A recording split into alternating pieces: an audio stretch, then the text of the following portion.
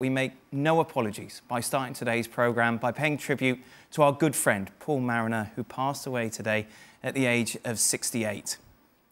What's been striking, what's been emotional, what's been overwhelming over the last 24 hours is that everyone who seems to have met Paul, known Paul, been lucky enough to call Paul a friend, has the same thing to say about him. As great of a contribution he made on the pitch, it was off the pitch where you really met the legend that is Paul Mariner. We'll start with the football bits. We'll start with the fact that he started at Plymouth Argyle. That was his first real professional contract back in 1973. At Ipswich is where he really made his name, so much success at the Tractor Boys. Then now he made that big move to Arsenal. And let's not forget his contribution to England. He scored the goal that saw them qualify for the World Cup in 1982.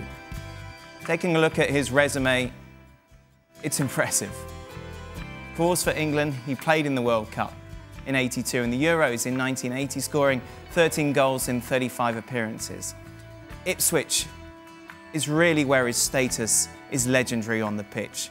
So many Ipswich fans have told me that they had posters of him on their bedroom growing up.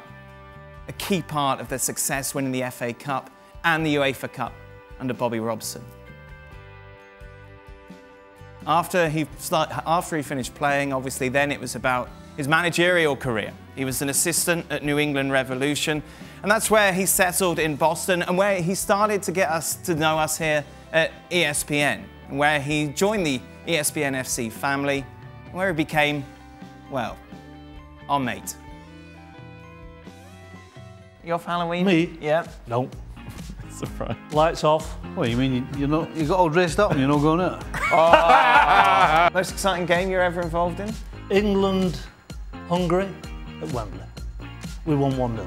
Who scored the goal? Let me think. Me. Yeah! But because of my nimble feet, I just... that's your hands. Yeah. It's better to be great at something rather than wear some hideous blazer on the television. You don't like his jacket, do you? No, I don't.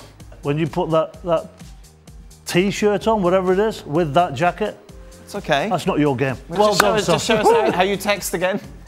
that's a big phone. Paul Mariner's 17th, 49th birthday. Chocolate mousse. What? What? Come on. Let's get to it. Hey, get your hands up for that. You know it. You know it. And you love it. Yeah. Some weather here on the East Coast, hasn't it? But fear not, Paul Mariner is well prepared. Hit them up, Paul. Look at these. What's wrong with them? Look at that. You're ready for the snow and the rain. I'm ready for it all. Well, on the beach. Yes, but you can. Go put your trumpet back in your case. Show everyone what your trumpet looked like again. Right, that's a trombone. Well, a trombone, whatever. That is a brilliant picture. That is geography teacher who is about to retire. Is it which No, finger? why have you got 3 Maras? Now Dele Alli's come out with a 2.0 version. Stop it. That's kind of it, don't? Yeah, but you're very ambidextrous, aren't you? I mean, I don't know if Maras quite knows what ambidextrous. Sweden will win it 1-0. Wow, he's very confident, isn't he? What? Hey, he's wrong, but he's confident. He said, I've had to go and buy a new mower, which kills him, right? I said, what's the matter then? He said, well, I can't get it to go in the bag. I said, well, get the rule book out. I mean, go on the internet, put, instructions. The instructions. So it wouldn't be a rule book. Get the rule book. What's the rules, right? Best striker in the world. Paul, you're a striker. Harry Kane. Really? Oh my goodness. All right, Fred Flintstone. Look, whatever name I come up with, you give me a custard pie right in the mush. What a sick moment for Rooney.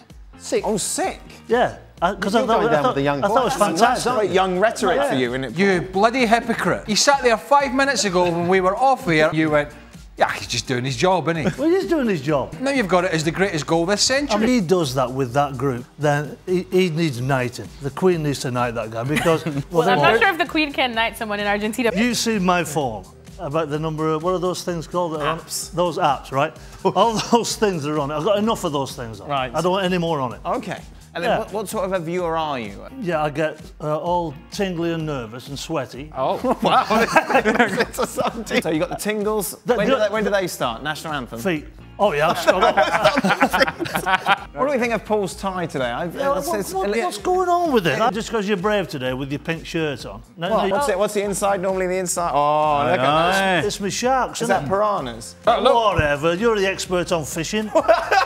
Ladies and gentlemen, 1 week to go until the World Cup starts. What?